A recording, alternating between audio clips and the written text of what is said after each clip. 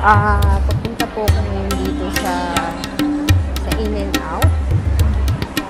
Sa in and out na kung saan ay ipapaayos ko po yung aking hair.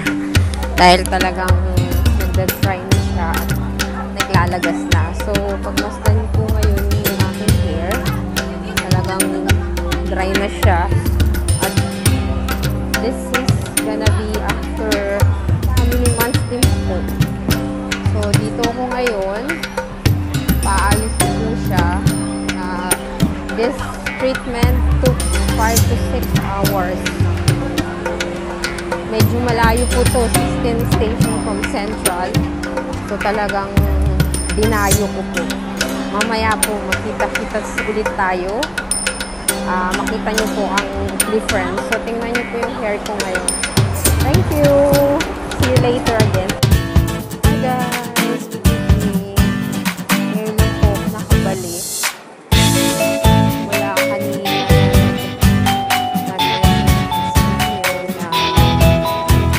Ako ay papunta sa parlor para ipaayos yung super dry hair.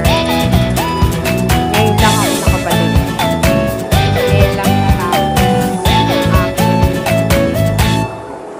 Ngayon lang natapos ang aking buhok. Ayan siya ngayon. Ibang-iba po yung ano no. Nagpakulay po ako pero brown siya ngayon. So wala siyang highlight. Lalabas lang po ako ng MTR. Nandito po ako sa MTR. Medyo ano sila ngayon dito. Kasi maraming nangyayaring bagay-bagay. Kaya very careful sila ngayon. Matindi po kasi nangyari nung last week. Sunday. Tomorrow po Sunday. Kaya ingat sila. Nakakatawa na talaga mga injeksong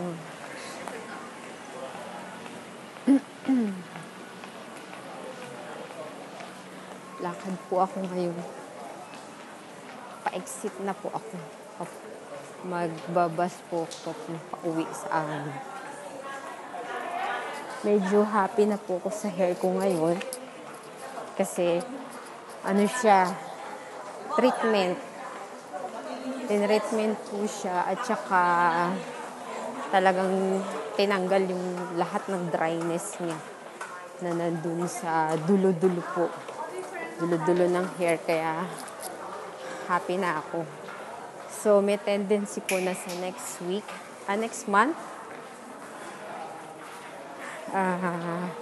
babalik ako kasi palalagyan ko siya ng highlight tsaka i-treatment siya ulit para totally mawala po yung dryness niya.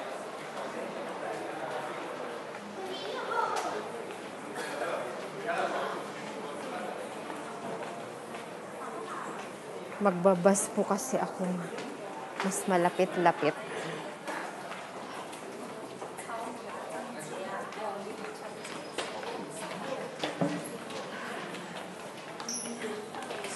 Taas-taas po ito.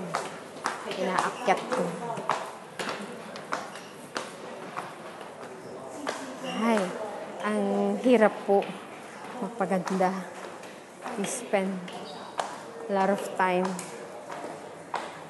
Actually, very lucky po ako. Thankful dahil pagdating ko doon,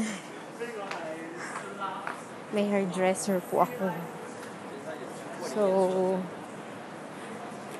hindi po siya natagalan.